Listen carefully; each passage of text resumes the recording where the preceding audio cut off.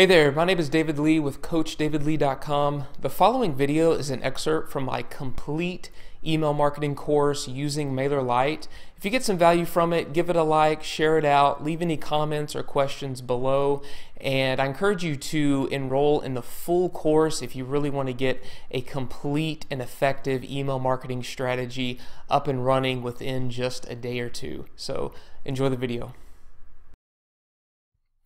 Welcome back to the course. In this lesson, we're going to be looking at using pop-ups. We're actually going to create one and just looking at a few things to really keep in mind when you're creating your pop-up and a few tips to make them a lot more effective.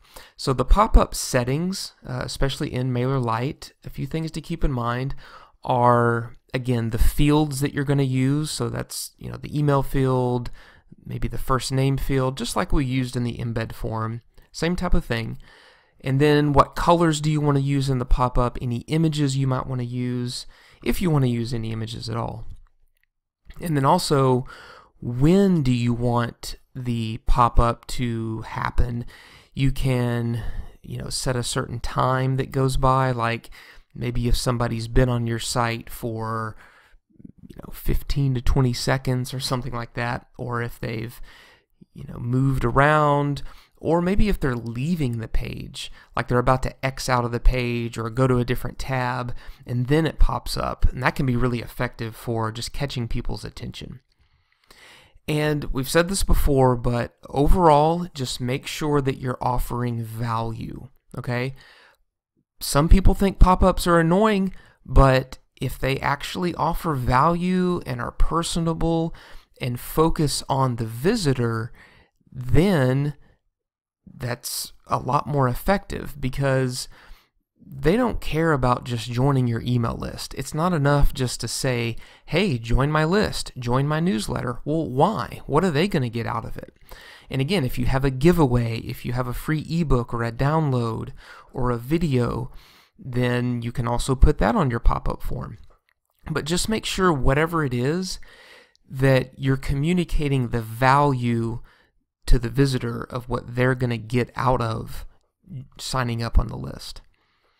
And then maybe offer something exclusive, right? Maybe like for me, I offer exclusive deals or coupons or announcements to my email community.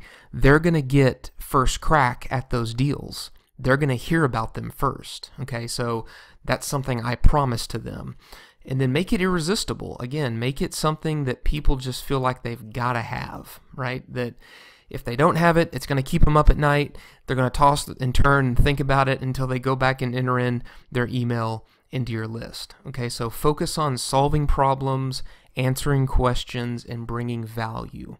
So let's jump out of here and actually look at building a pop-up form. I'm already in the web forms section of MailerLite, and again, to create a new web form, we're just going to click on Add New Web Form, and then we're going to name our form. So let's call it, stick with our Hall of Fame running backs group, Hall of Fame running backs, let's just call it Pop-Up. Okay, and then we're going to pick what type of form we want. Of course, we're going to do a pop-up, so create a pop-up.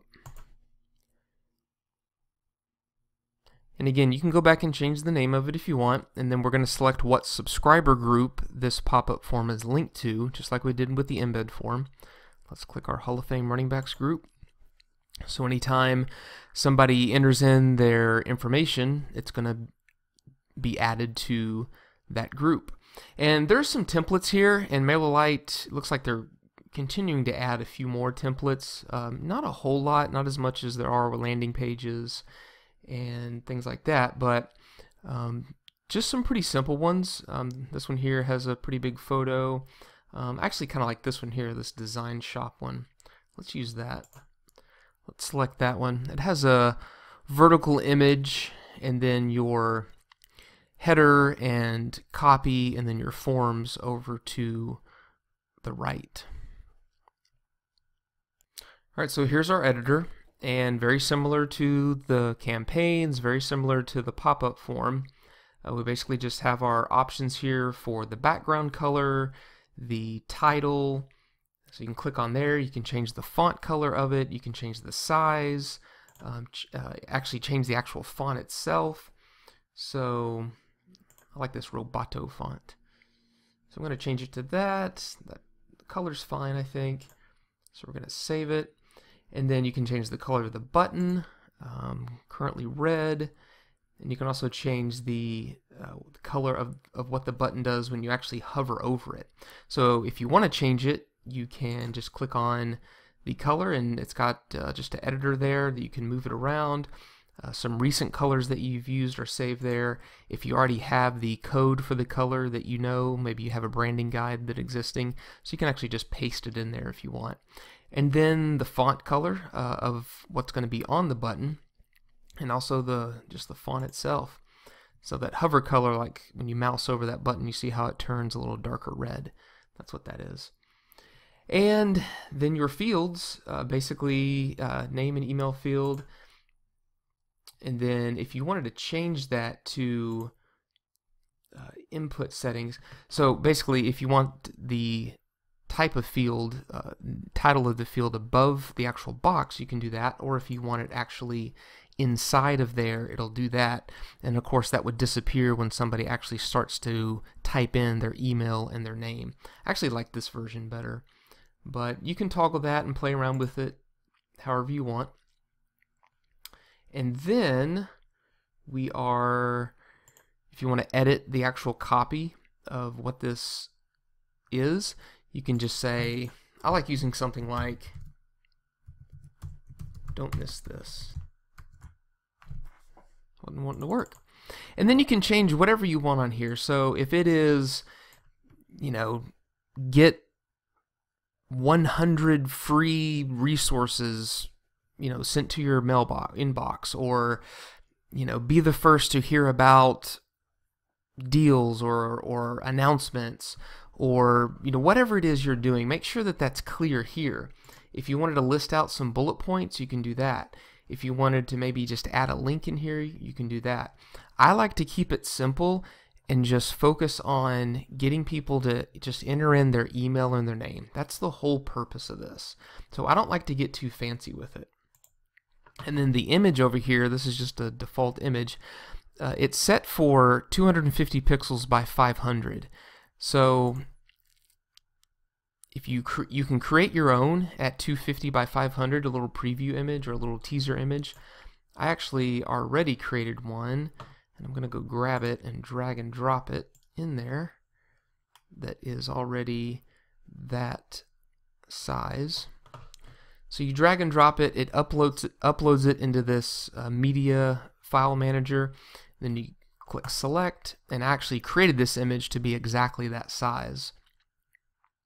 So there it is. And then if you needed to edit the image, if you wanted to, you know, just kind of play around with the filter or whatever, you can.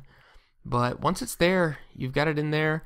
And then you can also toggle up here for what it's going to look like when somebody enters in their email, their name, and clicks subscribe, or whatever you want that button to say. So just a little success window here that says, you know, you successfully joined our list.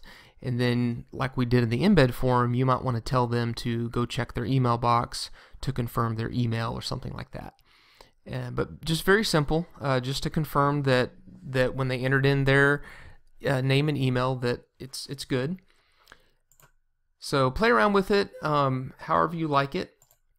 I'm going to save that image. You can also just kind of toggle between a desktop view and a mobile view. You can see the mobile view is definitely different. It's a lot more simple here because there's just not as much room. But the same idea gets across. Now that we're done editing, we go to just kind of the settings and behavior. So this is just asking you, when do you want it to pop up, how often, and you can actually set it to a specific time. So maybe wait a few seconds to where until people are actually on your site.